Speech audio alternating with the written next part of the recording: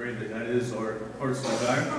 And just want to go to Deuteronomy chapter number 10 tonight. Deuteronomy 10. Listening to the microphone. Deuteronomy chapter number 10. We're going to start at verse number 12. We started on Wednesday nights a study in the book of Romans, and we focused in on the first couple phrases that Paul says there. And he says, Paul, a servant of Jesus Christ. He calls himself an apostle, and he says he's separated unto the gospel. And so we've kind of talked on the idea of being a servant and what it meant to Paul and the different definitions of the word servant there that he used. But as we came into the Christmas season and we began preaching on the Sunday morning of December 22nd and then Sunday night, we looked at the idea in Psalm 127, who is this King of Glory? With God, we said that the answer was Jesus Christ himself is the King of Glory that Psalm 127 describes. And so if he is the King and we are his people, we are his servants. We are the servants of the Most High King, or the King of Glory. And so in Romans 1:1, where Paul says a servant of Jesus Christ, I've just been dwelling on that thought. And so I was reading in my Bible and just was kind of looking around and reading different places I had highlighted. And I came across Deuteronomy 10, verse number 12. And the Bible says, "What doth the Lord require of thee, but to fear the Lord thy God, to walk in all his ways, and to love him, and to serve the Lord thy God with all thy heart and with all thy soul, to keep the commandments of the Lord and his statutes." And I just began thinking on what does it mean to be a servant, and what motivates our service for the Lord. And if we begin this new year on a Wednesday night and have opportunity to be in church, I thought that it's appropriate that we look at the idea tonight of a servant, and that we look at what motivates us as servants. I kind of just looking in these verses 12 through 22, we find a lot of different things, and I believe we'll see some things about a servant. So I just ask us tonight, are we a servant? Do we really see ourselves as a servant, or do we just like the idea?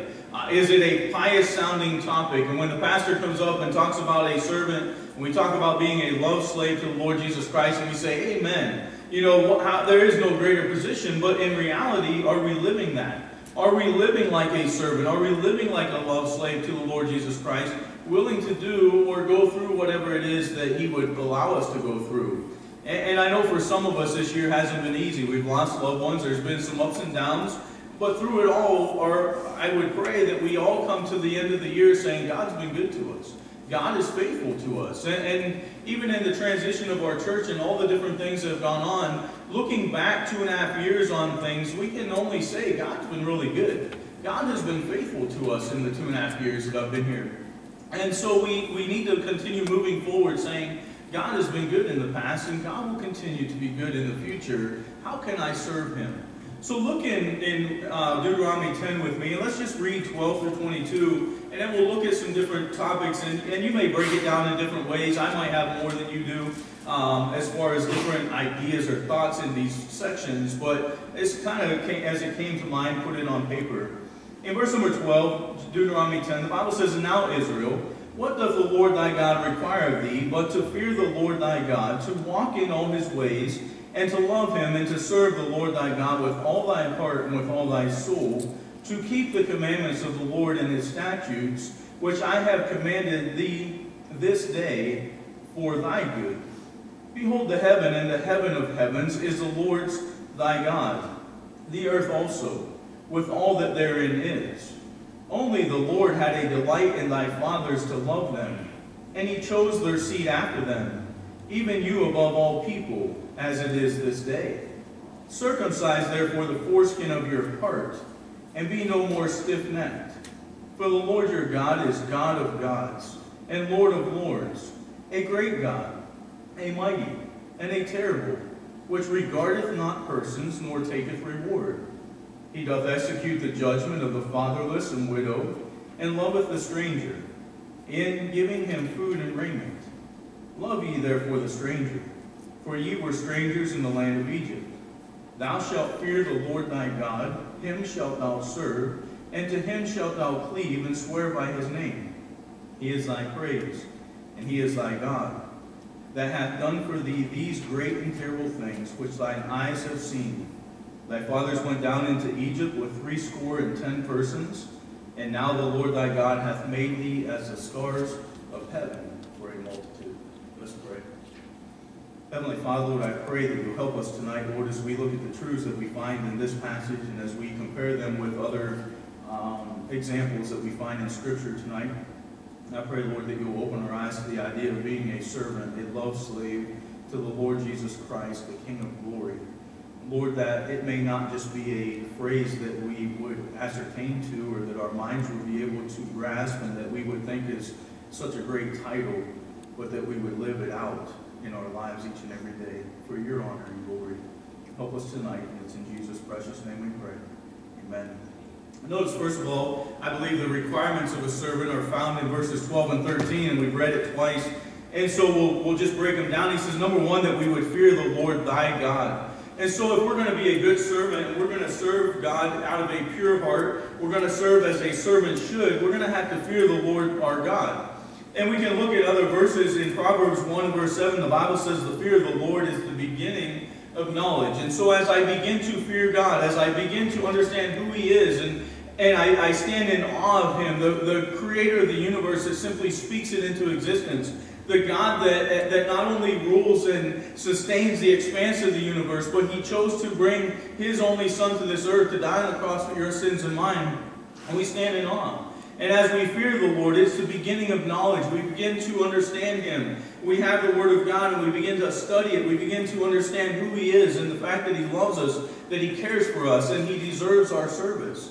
And he says, but fools despise wisdom and instruction. And so those that would despise the preaching and teaching the Word of God, some Christians, we just get tired of it, or we just kind of fall out of fellowship, and we don't feel like being under it. And the Bible says fools despise the wisdom and instruction. And so we need to be careful that we don't become fools. We got to keep our hearts tender and have a desire to be taught and to understand and to be able to take in more understanding and wisdom. Proverbs 9:10 then says, the fear of the Lord is the beginning of wisdom. So it's not only the beginning of knowledge, it's the beginning of wisdom. And knowledge leads to wisdom. But it is godly knowledge that leads to wisdom. It allows us to have the heart and the mind of God, to be able to understand and to have the wisdom of God as we take in the Word of God. And so it's the knowledge of the holy, he says, that is understanding. As I continue in the Scriptures and as the Holy Spirit is inside me and He is the teacher and He leads me in all righteousness, I begin to understand things only because the Holy Spirit is that teacher. And then Psalm 111 verse number 10 says, the fear of the Lord is the beginning of wisdom. A good understanding have all they that do His commandments. His praise endureth forever. And so we see that in Psalm 111, it kind of brings these two thoughts together. The fear of the Lord is the beginning of wisdom. It's the beginning of understanding. It's the beginning of knowledge. But those that do God's will have an understanding that others don't. And people may look at you and say, well, how can you go to church 3 times a week?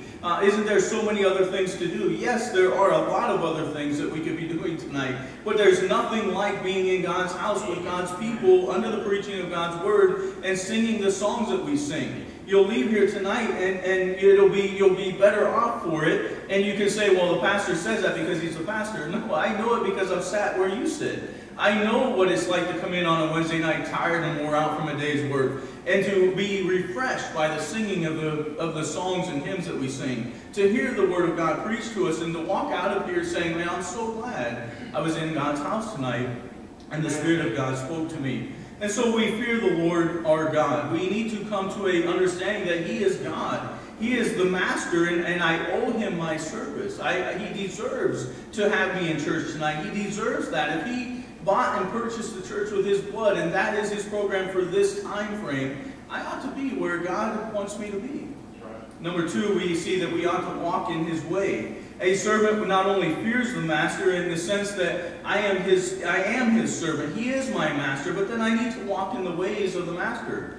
And so the Bible says in Proverbs 14:12, there is a way which seemeth right unto a man, but the end thereof are the ways of death. And so we can get off on our own program. We can think, well, I'm a servant, and I've been a servant a long time, and I've been serving the master so long, He's just kind of given me my own ability to do what I want. He can trust me, and I just do what I do. He doesn't check up on me, and we kind of get off the beaten path, and we can get ourselves into trouble. And so what I would encourage you to do, and we bought you a Bible reading calendar, stay in the Word of God, stay in the path of God, stay in the way of God. And this year, if you'll lay it out and say, listen, if the most I do is what the church is going to do, we're going to read through the New Testament in the first 6 months, and we're going to do the Psalm in the second 6 months. I'm going to commit to doing that. And we can't commit to doing it 6 months at a time or a year at a time. It's going to be a day-by-day thing. I get up in the morning and this is what I'm going to do. This is how I'm going to start my day off. And if we'll do that each day, we'll come to the end of the 6 months or the end of the year and we'll have done it. But if I just start out now, I'm going to do this for the year, there's a good chance that I'm going to fail. But every day I've got to get up and I've got to walk in the way of the Master. And that's what a servant does. They wake up as a servant and they walk in the way of the Master.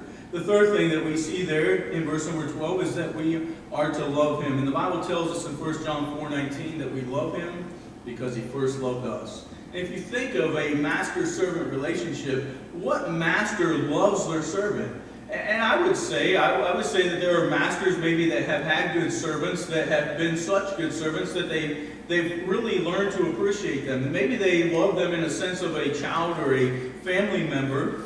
But in this sense, God loves us, and He showed that love to us before we understood our servant relationship to Him. Before we became sons of God, He sent His Son to die for us. And so we love Him because He first loved us. It's a natural response to the love of God.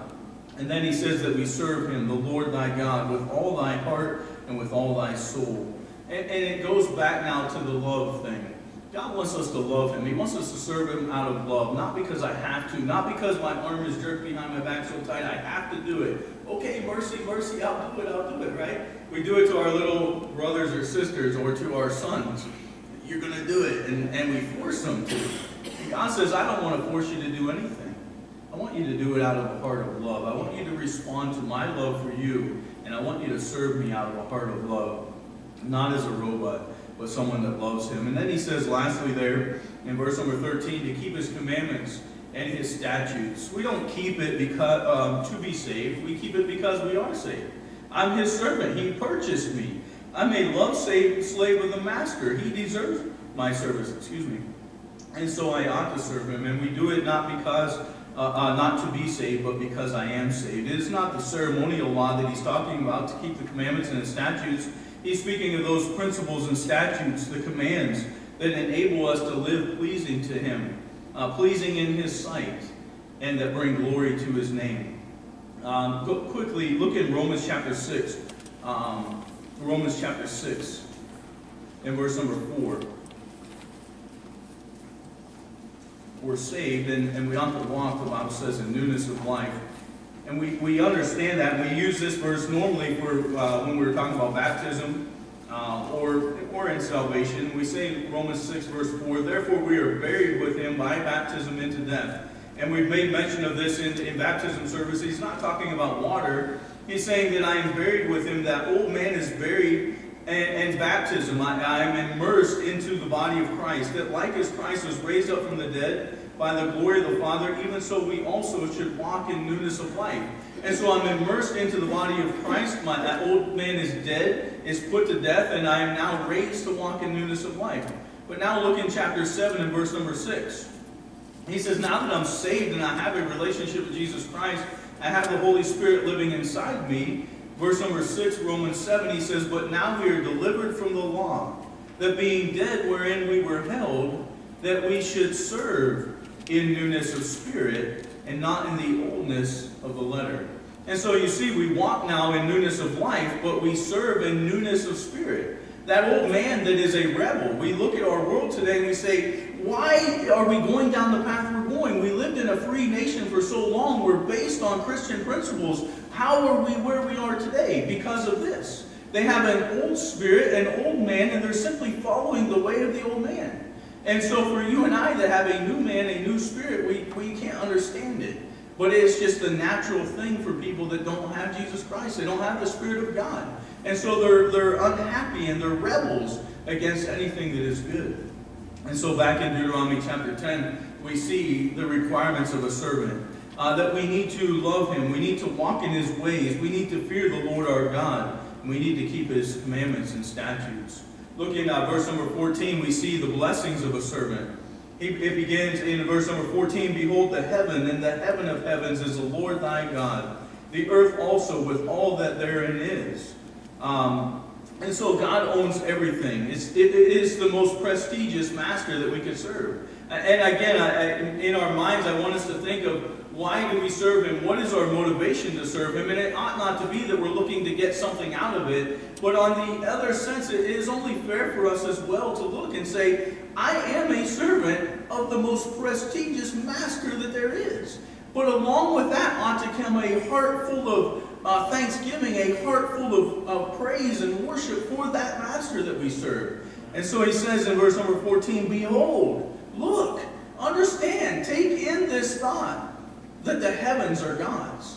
Well, you look around you and you see the sky and you see the birds, and we go out there tonight. I said to Brother Levon, I said, it's such a clear night. You can see the stars, you can see the moon. There's no cloud cover. That part of the sky that we can see, the vastness of it, we can't even see it all, belongs to God. But then he says, the heavens, and the heaven of heavens. So outer space, where the astronauts go, where we shoot rockets to, where the moon and other things are outside of our gravitational pull and things that we are learning more and more about. But then he owns even beyond that. And it's just incredible to think that is my master. And so anybody that says, hey, I serve a master, I serve this master, and our world is going by saying, I serve nobody, but in reality they're serving themselves and they're serving the devil. And we serve a master that is so much greater than that. And he says, the heaven and the heaven of heavens is the Lord thy God. How prestigious to serve God. Not just the sky, the atmosphere, and space, but the abode of God. It is all His, and we get to serve Him. In verse number 15, we see that He chooses well. The Bible says, only the Lord had a delight in thy fathers to love them, and He chose their seed after them, even you above all people, as it is this day. Again, to think that I get to serve the God of this universe. I get to serve the Creator of the universe. And He chose the nation of Israel when she wasn't a nation. This began in Genesis chapter 12 when He called Abraham, and Abraham responded. But now He's chosen the church. This church age, the age of grace, is what He has chosen. That's His program for today. And He says, whosoever will may come, Romans 10:13. That is His program for today. And so as we respond to the gospel, we become a servant of Christ. And that is what He has chosen, that those who respond to the gospel will now be a servant of His. And we say, man, I get to serve the God that owns the heavens. I get to serve the God that owns the cattle on 1,000 hills. And so we see the response, verse 16, of that servant. He says, circumcise therefore the foreskin of your heart, and be no more stiff-necked. And so the idea is that we would cast off the old man, the flesh, and that we would live for Jesus. Again, we see that He says of your heart, and that our heart needs to be cut away from the things that would draw us away, the things of this world, the things of pleasure, the things that would draw us away from just a relationship with God, with pursuing Him in the new year, without pursuing Him every day of our lives. We need to cast that off. It's an operation completed by the Holy Spirit as He cuts our heart away from those things, and He cuts us away from those desires that would draw us away from our relationship and that fellowship with Him. It happens at the moment of salvation. And so what I believe He's saying here is that we need to choose to live in reality of who we are. I've been circumcised. I've been cut away from the flesh. I've been given a new life. I'm a new creature in Christ, and so therefore I ought to live like it. And we notice He says there, give the Lord, verse number 17, for the Lord your God is God of gods and Lord of lords. And He's saying in verse number 16 that we ought to live like that and to be no more stiff-necked. I think the same thing goes back to what He was telling Paul. Quit trying to kick against the pricks. Quit trying to buck the system. Soften your heart and respond to the leading of God in your life. And that comes at the moment of salvation as we follow the leading and the calling of God. But it happens day by day as we know God is calling us. God is leading us. God wants us to draw closer to Him. And so we need to soften and we need to respond to that drawing each and every day. It's so much better for you. It's so much better for us to serve the Master, to yield to His will, Every day, you can imagine, again, being a servant under a harsh master. You can make it as hard as you want to make it, or you can make it as easy for yourself as you can. That guy's on their way to jail. I say, you can make it hard on yourself, but you're going to jail tonight. So you can make it hard or you can make it easy. You and I can do this, or me and my buddies can do this. It's going to be a whole lot better for you just to sit down in the car. And so the idea here is respond to the Holy Spirit. It's so much easier to just allow Him to work in us and to give in to Him than to harden and to be stiff-necked. Notice the character then in verses 17 and 18. The Lord your God is a God of gods and Lord of lords, a great God, a mighty and a terrible, which regardeth not persons nor taketh reward. He doth execute the judgment of the fatherless and widow, and loveth the stranger in giving him food and raiment. I believe the character of the servant is a reflection of the master. As I am closer to the master, and as I learn more about my master, and as I yield to his leading in my life, and as I fall in love with my master, in a servant-master relationship, he is still such a great master. He's such a good God to me that I want to learn more about him. I want to serve him with a pure heart. I want to serve him. I want to know what he's thinking. I want to be able to be a step ahead of him. And it simply reflects our master. As Christ came to this earth, right? Again, Romans 5:8, but God commended his love toward us in that while we were yet sinners. I was a sinner, but Christ as a servant came to this earth. A step ahead. Before I even knew I needed a Savior, He provided salvation for me. He finished the work on the cross that I needed to be redeemed to God the Father. Now as I've accepted Him as my Savior, I've become His servant. I want to serve Him ahead of having to be asked to do it. I want to learn what it is that He wants of me, and I want to be able to do it without being prodded and asked and told to do so. So it's a reflection of the Master, but it's also reflected in the Master.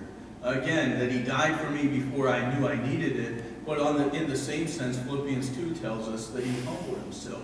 He became a servant to you and I. He became a servant to mankind so that He could redeem man. And yet the Bible tells us in verse number 17, He is the Lord your God. He is God of gods. He is Lord of lords. And sometimes I think we say it so often that it just kind of it begins to not mean so much to us. But when you begin to reflect on it, and I've been studying Daniel chapter 2 for next Sunday school lesson, Lord of lords and God of gods, and the Most High God is what Daniel keeps telling Nebuchadnezzar, trying to get into his mind that Nebuchadnezzar, you may be the king of the biggest domain on this earth, but there is a God above you that is God of all gods. He is King of all kings. And Nebuchadnezzar, although you may be the most powerful king on this earth, there's a king that you need to answer to. He is sovereign over you. And so He is the God of gods. And notice the small g gods and the small l lords. There are many of them. There are multiples of them. And yet they're small and many because they don't reach the majesty of the one true God. He is the one true God. A great, the Bible says, a mighty and a terrible, which regardeth not persons nor taketh reward. He can't be bought. He can't be paid off. And we see that happening in our system right now too, don't we? In our government. We have a president that has all the money he needs. He doesn't have to take a salary. He doesn't have to play the political games of the Democrats and Republicans. He can't be bought. And God says even far beyond that. If we can see that in our own government system today, imagine God that owns the universe, that is the God of the heavens and heavens, has the cattle on 1,000 hills, spoke these things into existence, all the multitudes, the gallons and gallons of water in the ocean. He doesn't need us. He doesn't need some king. He doesn't need politics. He can't be bought or paid off. And the Bible tells us there in verse 18 that He is just and He is holy. All are treated equally and fairly according to their response to Him and His offer of salvation. It says He doth execute the judgment of the fatherless and the widow. You know, there are people that will look down on somebody because they've had hard times. Maybe they're homeless.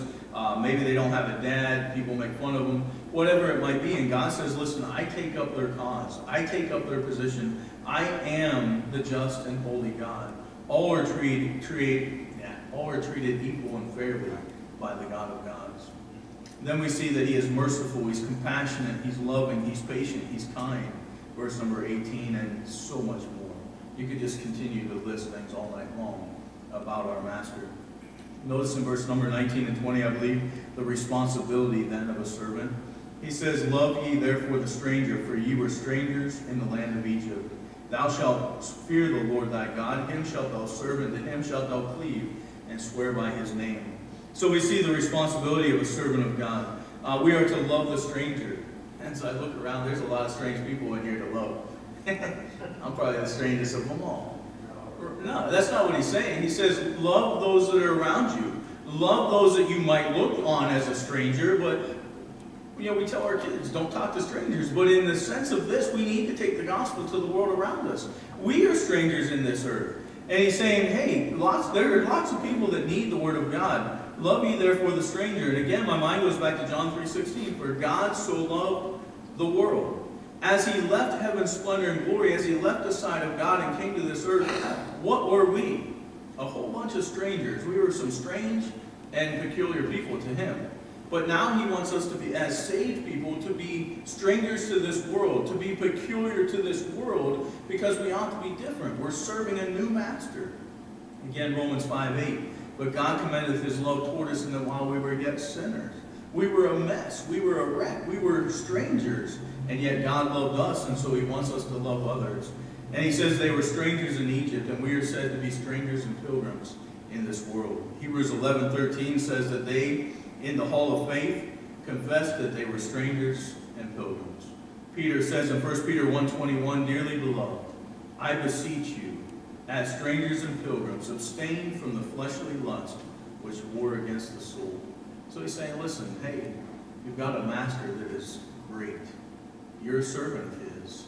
Live differently. Be a pilgrim and a stranger in this world. And notice that we need to fear the Lord in service. He says there that we would, in verse 20, thou shalt fear the Lord thy God. We need to serve him because there are so many things that draw us away. I think we ought to serve in fear of being drawn away from this great master, of not being there and yielded to him. He says, cleave and swear. I believe he wants us to affirm allegiance to him. That is my God. That is my master, and I want to serve him. And he says in verse number 21 and 22, the understanding of the servant. He is thy praise, and he is thy God, that hath done for thee great and terrible things, which thine eyes have seen. And so the understanding of the servant is that he is thy praise. And again, I mentioned Sunday morning, Psalm 147. Praise ye the Lord, right? Praise is good. Praise is comely. It is a proper thing to do. Psalm 149 says, praise ye the Lord. Psalm 150 says, praise ye the Lord. He's put a new song in thy heart. He is thy God. He has done great and marvelous things. And so as we pray, we say, thank you, Lord, for who you are. Thank you for what you've done for us. And so as we see there in verse number 22, they went into Egypt with 70 persons. They go down into Egypt as 70 people. And now they come out as a multitude of the stars of heaven for multitude.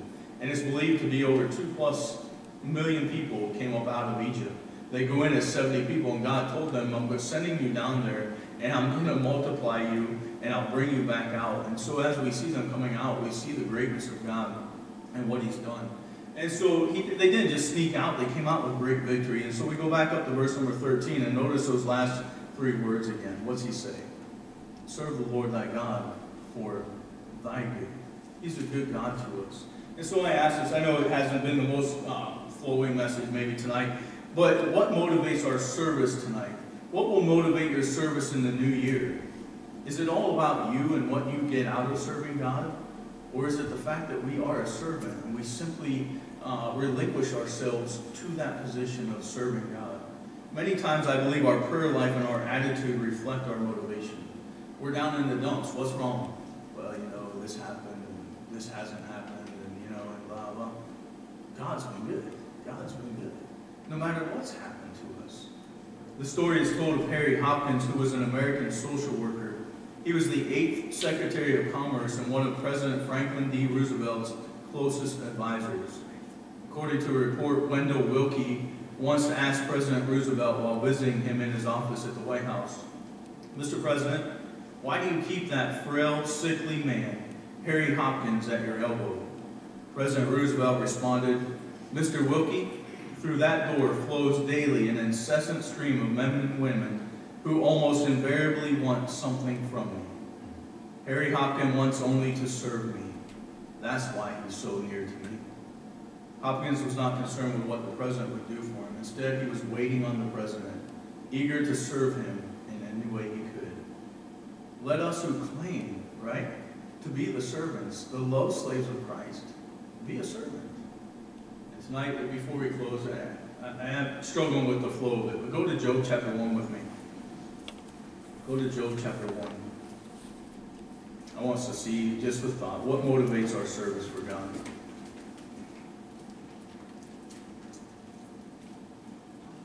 Job chapter 1, look in verse number 9. As we come out of Deuteronomy 10 and we just see what a great master that we serve, we see the responsibilities of a servant. We see the response of a servant, what we ought to be in light of who it is that we serve and the fact that we are a servant. Look in Job 1 and verse number 9. Satan answered the Lord. God says, hey, have you considered my servant Job? And Satan says, oh yeah, I've considered him. Verse number 9, Satan answered the Lord and says, doth Job fear God for naught? Does he fear you for no reason, God? Does he just serve you because he's a servant? I don't think so. Verse number 10, hast thou not made a hedge about him and about his house and about all that he hath on every side? Thou hast blessed the work of his hands, and his substance is increased in the land. But put forth thine hand now and touch all that he hath, and he will curse thee to thy face. So God is saying, listen, I've got this servant that is a servant.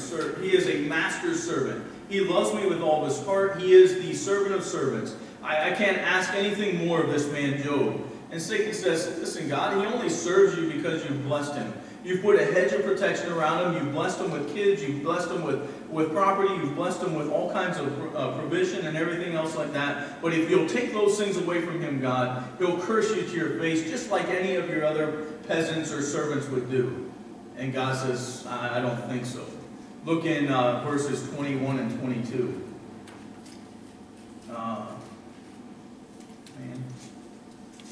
Anyway, so God lets him take it away. Then Job, look in verse 20. Then Job arose and rent his mantle, shaved his head, fell down upon the ground, and what? Worshiped. He still loved God, but Satan still has taken everything away. Job's response, verse 21, he said, naked came I out of my mother's womb, naked shall I return thither. The Lord gave, and the Lord hath taken away. Blessed be the name of the Lord. In all this, Job sinned not, nor charged God foolishly. So God now can stand there and say, look, Satan, I've proved it to you. I allowed you to take everything away from him. And what's his response? He still loves me. He says, naked came I into the world. Blessed be the name of God. He's still a good God. He's still a good master to me if I don't have anything.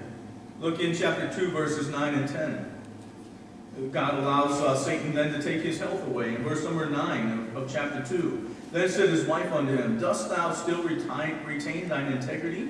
Curse God and die. But he said unto her, thou speakest as one of the foolish women speaketh. What? Shall we receive good at the hand of God? And shall we not receive evil? In all this did not Job sin with his lips. Why?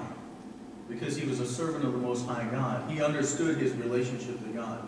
God is his master, and he is simply a servant. Come what may, God is still good, and I'm still just his servant, and I will settle with what God gives me. Now go to Philippians chapter 4. Let's see it in the New Testament, and we'll close. Philippians chapter 4. Look in verse number 11.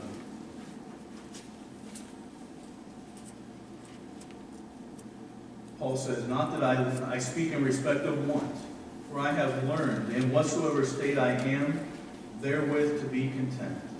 I know both how to be abased, and I know how to abound.